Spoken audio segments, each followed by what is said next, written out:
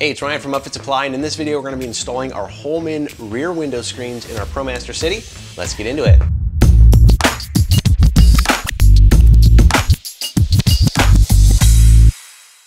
Okay, we're going to be installing this in a 2016 model year RAM ProMaster City. It's going to be the same for all model years because basically it's the same all model years.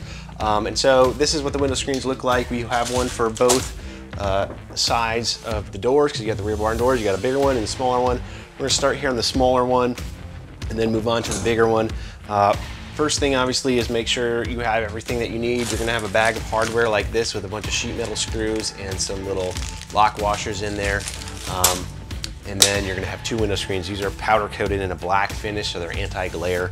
And so first step is no drilling yet, but we're just gonna hold them in place and see where they're gonna line up and make our holes from that. And so I've just got a little Sharpie here. I wanna line this up nicely. Try and get all of these tabs touching the side of the sheet metal somewhere, because when you put a screw in there, it's gonna suck this into the side there. And you know, it may not be perfect in every location, but you want to get this kind of in a good spot where we're going to put some holes. So I'm just putting a dot everywhere where we're going to be drilling a hole.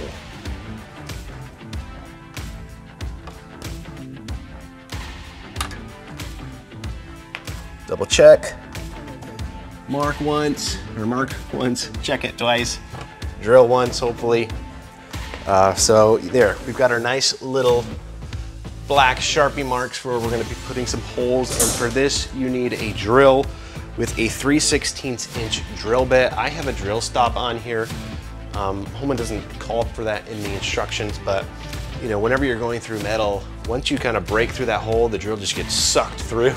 And I don't want to go through anything that may be in the door there. So I just have a little cheap drill stop right there to keep me from going too deep. I'm gonna drill these holes now.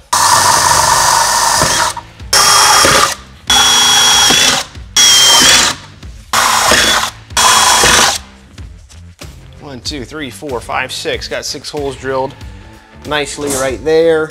All right, these are just sheet metal screws. They're not self-threading, so that's why we had to drill those holes first.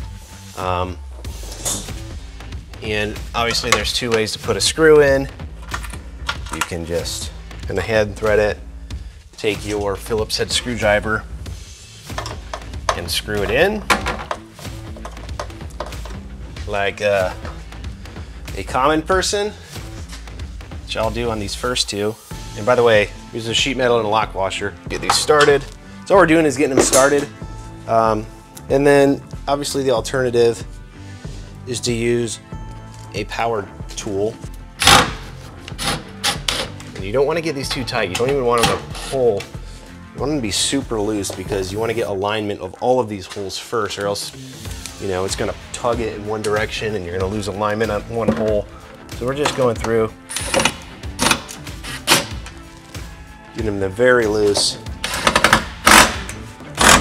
So, you know, I've got a screw in every hole now, so it's in place. We got alignment now. I'm just going to tighten them all up. Again, don't want to go crazy on this. I want to strip these holes out. It's just a sheet metal screw.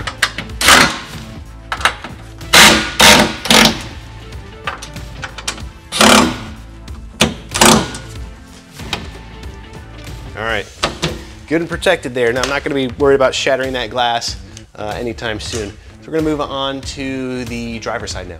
Okay, second verse, same as the first. We're still going to just hold this up here, mark it, drill our holes, and secure it.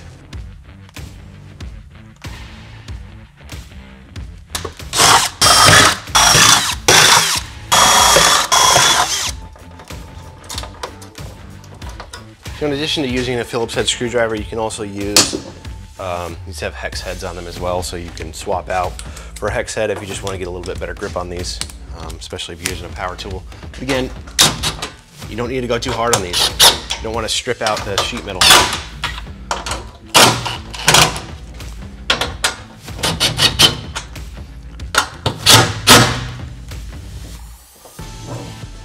All right, there we go. No more shattering glass.